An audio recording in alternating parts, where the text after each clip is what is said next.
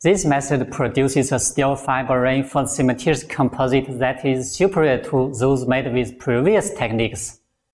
The main advantage of this technique is that short steel fibers in fresh cementitious composites are aligned by an electromagnetic field which significantly increases the ability to reinforce samples.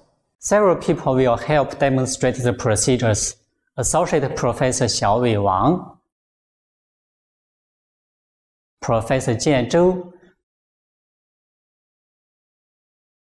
graduate student Luansu,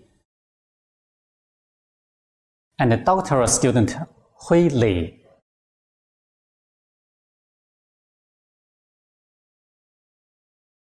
Knowing the mortar workability is key to preparing specimens.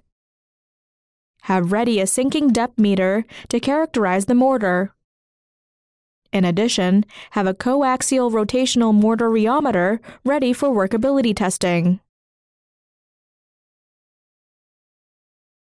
The elements for mortar mix should be near a mortar mixer.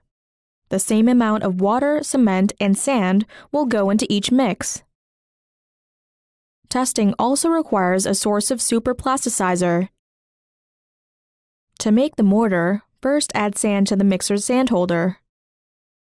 Then, put water into the mixer. Next, add the cement. Let the water and cement mix for 30 seconds. Start the slow, automated addition of sand and continue mixing over another 30 seconds. Mix for 60 seconds longer before stopping.